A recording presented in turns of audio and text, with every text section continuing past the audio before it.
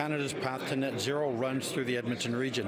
Could the expo here at the Edmonton Convention Centre help us move beyond gas and even electric-powered vehicles? Because there's large capacity for carbon capture storage here, we can actually produce low-carbon hydrogen at scale in this region, at a scale that no one else in the world can, and at a cost that no one else in the world can. Over 100 exhibitors, both Canadian and international, showcasing their technologies. This comes as the provincial government is betting on a hydrogen boom in Alberta. It's incredibly important that we keep this momentum going and drive this energy transition forward for a cleaner energy future. Working with companies to de-risk their green technologies to improve our reduce the climate change and reduce greenhouse gases is super important. But what does a hydrogen-powered future mean to consumers? That's primarily focused on commercial vehicles, trucking, heavier vehicles, buses. We don't expect to see a lot of uptake on hydrogen vehicles. We're going to be establishing permanent commercial scale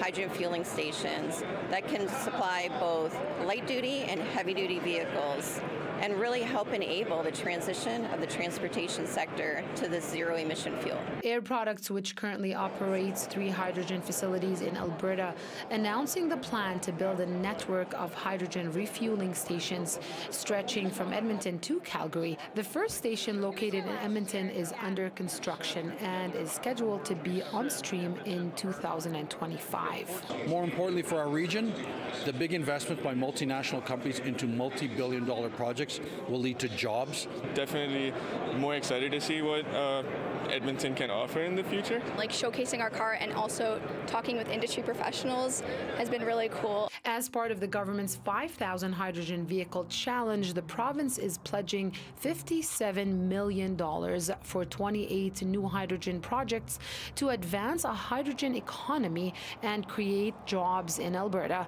Last month, Alberta unveiled a hydrogen fueling station in Edmonton, the first in the province. It really supports our brand, so demonstrating who we are in Edmonton and Alberta and Canada. According to Alberta's hydrogen roadmap, the industry will be worth $2.5 trillion, providing up to 24% of global energy demand. The Canadian Hydrogen Convention is here at the Edmonton Convention Centre until April 25th. In Edmonton, Hiba Kamal Shufi, City News.